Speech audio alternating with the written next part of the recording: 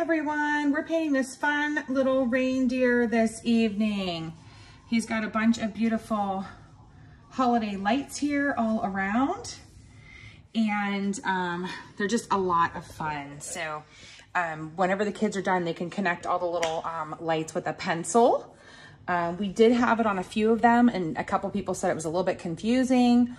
So I think it's easy to just make little curly lines around whenever you are done. But again, that's totally up to you. All right, so here we go. We also have this little extra cup of a light blue, and that is just a little bit of a background color in case you needed a little bit of like a touch-up color for your beautiful reindeer. All right, here are the brushes that we gave you. So the first thing we're gonna do is paint the eyes white. I know the eyes are already white, but it's just kind of good to get that out of the way so we don't forget. Give it time to dry. And then we have blue. You can have a blue-eyed reindeer. We have brown. You have a brown-eyed reindeer. Whatever color eyeball reindeer you would like to have would be fine. There we go. Just painting that in. Okay, perfect. And then we're gonna start the face, and there's two different browns, and we're gonna choose the darker of the two browns. You can rinse your brush and then dry it in between. Now sometimes, I didn't even rinse my brush in between because a little white gives it a little highlight. Sometimes you have to do 2 coats on the face.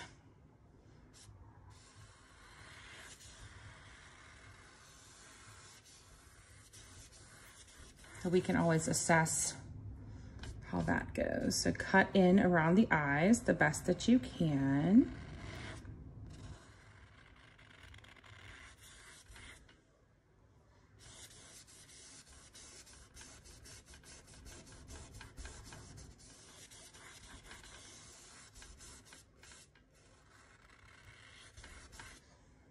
There we go, getting him all filled in here.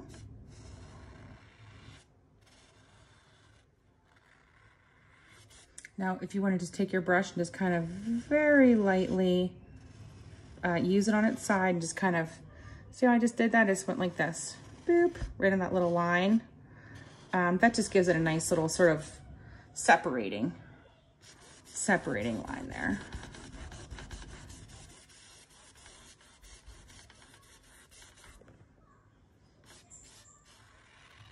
And like I said, for those little curls, those little lines you want to add, a lot of people don't even do paint for them. They just use a black marker or a black Sharpie. You know what I mean? Especially if you have younger kids, you just let that dry a little bit or hit it with a blow dryer.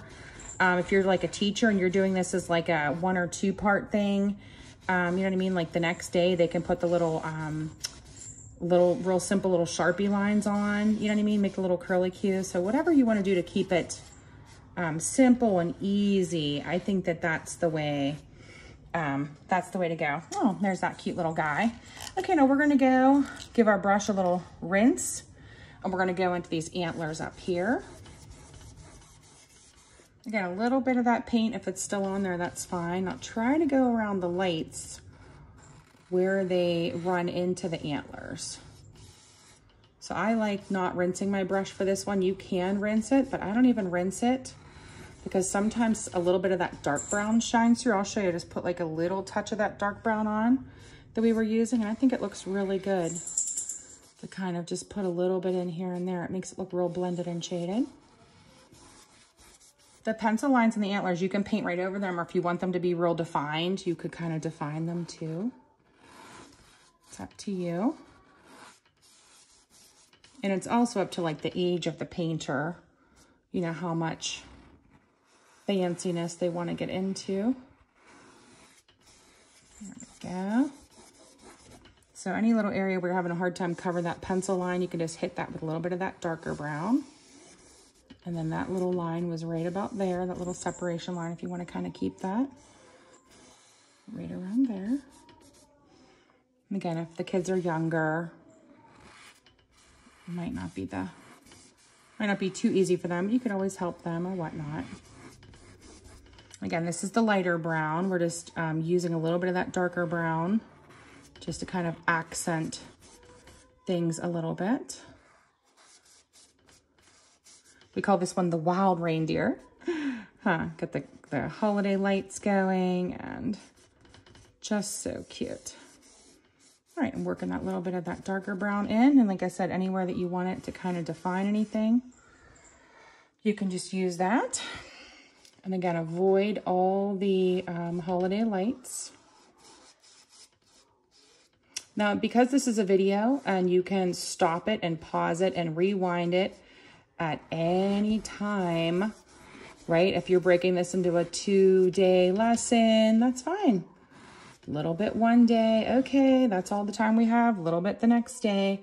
I always tell everyone that breaking a project in half is always a good thing, right? Because it gives you a break from it. When you come back, you're just as excited. And then you try really hard again. So sometimes paintings, especially younger kids, need a little bit of a break, and that's okay. Luckily with this one, I already started with the background painted in on this particular sample, and that is an option. So let me know if that's something that you want to choose. Usually you'll just have the pencil line and you would be painting in and around everything just as you saw here, and you'd get that paint of the light, that cup of the light blue paint. And that does not take very long. I think each one took me about maybe 10 or 15 minutes. And then you let it dry, right? Let it dry. And no big deal. It all goes on pretty easily. Okay, and I'm just highlighting with just wee little bits. So if you use your brush the thin way, right, you can get a thin line. Okay. Oh, he's looking so cute already. So you can see we already have our antlers in. Now you can rinse your brush if you want. You can see I already have so much paint left over. So save that. These paints stay good for several weeks. And there's no trouble there. Now to make that red look a little bit darker inside the bow, I just mix a little bit of that brown with it.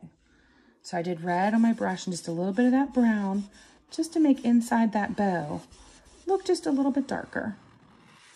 Doesn't have to be extremely dark. This is supposed to be like the fold of the little bow, you know. And if you wanted to have a purple bow, well then you should, right? They don't all have to be the same. I tell people that all the time. It's your artwork. You know, you should make it unique. So the bow can be whatever color. That one looks a little too brown. I'm going to put a little red back in there. There we go. We want it a reddish brown. You could always mix that on the mixing tray before you put it on if you're worried about it not being dark enough or whatnot. Okay, there we go. And then I'm going to let that dry a little bit, and then we're just going to go into some regular red for this beautiful nose. Just regular bright red. I'm going to paint that nose in. Now, a lot of people ask, do you need to have an easel? I say no. And a lot of times your paint actually drips when you have an easel. So really, don't worry about it at all if you don't have an easel. That is not anything necessity. All right, now up here on your little holiday lights, we'll just paint these in any color you want. And I just kind of randomly start with red since my brush is already in red.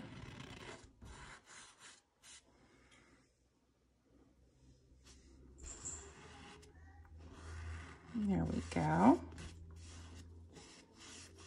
I'm probably going to do like 4 of them. No mittens. No, no. There's my assistant. No mittens. No, no, no, no. You may not come over. Sorry. Not now, dear. She loves to supervise. She also loves to knock everything over. Love her to bits and pieces. Huh, Mittens? You're a little wild child, aren't you? Okay, so I did 1, 2, 3, 4. I'm going to do one more. I said I was going to stop at 4, but I love red. So why not? Okay, so there's 1, 2, 3, 4. That is great. And then I'm going to do some in that regular blue, which is so pretty. So this is brighter than that background blue. This is your background blue. This is your brighter blue. And again, you can do these ones wherever, you know, however you want.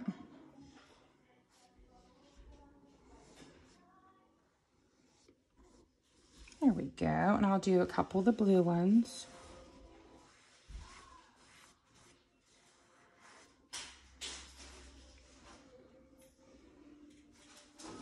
Okay, I'm going to do 3 or so of those ones. So now I have the red and the blue. And then we have a really pretty green. And I'm going to do, you can rinse your little brush in between. Oh, I love the green ones. I had someone do this the other day and they did little white lights too. And that's fine. Whatever colors you want. And then there's purple. Don't want to forget my purple. No, no, no. I would be sad if I didn't get some purple lights on there. All right, I'm going to get to my purple before I get too far and then I don't have any left. All right. Again, you can rinse and dry your brush in between. There's my, oh yeah. My purple lights.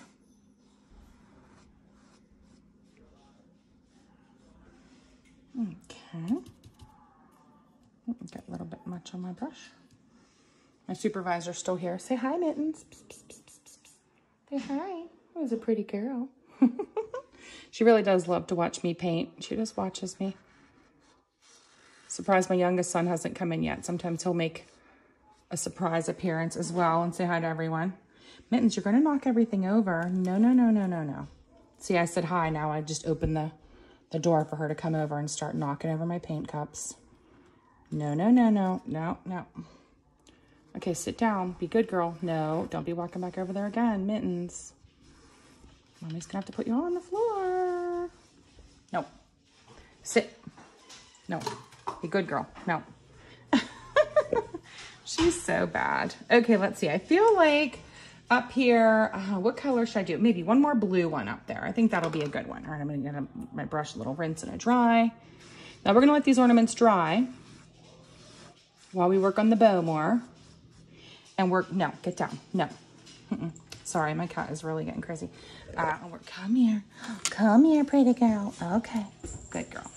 We'll let those dry a little bit. Okay, now you can have any colors for the eyes for your reindeer. I think I'm gonna do little blue eyes for this little handsome guy here. Cute. Good. I'm going to just let those dry a little bit. And if you have someone with a little finger, you could even do 2 little fingerprints. Bing, bing, right? Depending on what age the child is that you're working with. So that is a fun one too. My brush had a little bit of purple left on it. And that's another good way to just get a little definition into that bow. So I just put a little streak of purple on there. All right, now I'm going to paint the rest of my bow. Nice and red, just bright red now. And you can see a little bit of a difference from the inside of the bow there. If you can't see any difference, you can always add a little bit more, like a little streak of purple or something like that. Just to kind of give it that little bit of a shaded color. There we go.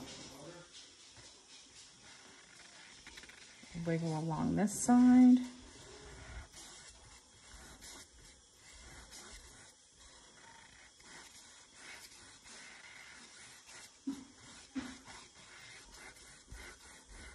There we go. And I always tell everyone to paint in the direction that like an item would go.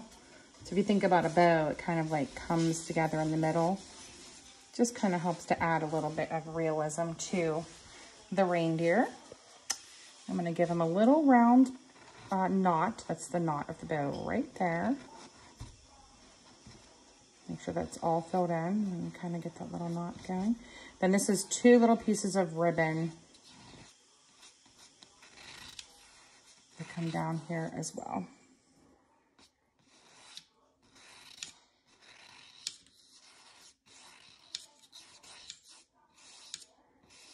There we go. And like I had been saying before, today, a good way to add just a little bit of definition, but not like completely get things different, is just a wee little touch of purple in with the red. See how nice that works? It looks like a nice little shading aspect, but it still keeps the painting very cheerful. See how that blends a little bit? I'll just show that again. It's just a little bit of purple on my brush. See how easy? And I'll just do a little bit more bow definition here. And with that nice red that we give you, this works really well. It's a great little trick to make things look super defined without changing them very much. And then I'll put a couple little lines there and a couple little lines there, just to make it look like our bow is folded. Oh my gosh, this little guy is looking so cute. Then I'm gonna use this nice dark purple as my little ornament bottoms. I've had people like put red ones on the green, and like you can do multicolor. However you would like to work it is totally fine. I'm just gonna do purple ones. But again, you could take your time, like maybe on the purple ones, I'll do something a little different. You could definitely do whatever color ones and really make it like a fun little pattern. Like I think I'm gonna put red bottoms on some of those purplish ones. And kids love to choose colors, so this is a great way that doesn't hurt anything, right, to let them choose. I've seen kids put little fingerprints too to kind of add extra joy to the painting. It's super adorable, so don't rule out fingerprints as a fun way to just add extra little color and just fun with the kids. I'll show you what a little green bottom one looks like. Look how cute with a little green. Love it. I'll put a green one on this one just for fun, because I think purple and green look really neat together. There. I have all our little ornament bottoms on. Like I said, this next part, you know, is pretty complicated for most people to paint a really thin line. A black Sharpie is great. A pencil is great if you want to kind of plan your route first. But I literally just curl around. And this isn't very dry, obviously, since I just painted it. But you can see how easy it is. It doesn't have to be perfect. Just kind of curl around. Again, let yours dry a little more than I did mine. See how cool? And just avoid any wet paint. And you can do that by just blow drying it, or like I said, push this out into like a 2-day lesson or whatever. Just give it a little time to dry in between, and this will be even easier. There we go.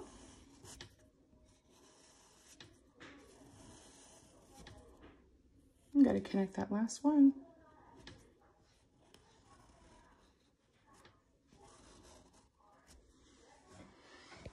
Okay, look how cute. Oh, let's see, I have one more here. I just want to get onto a string as well. So keep the lines curly, and that's why I said if you need to plan out in advance what you're going, you know, where you're going to put what, that is fine too. You could always do that with the pencil first. There we go. Oh my gosh, look how cute. I love it.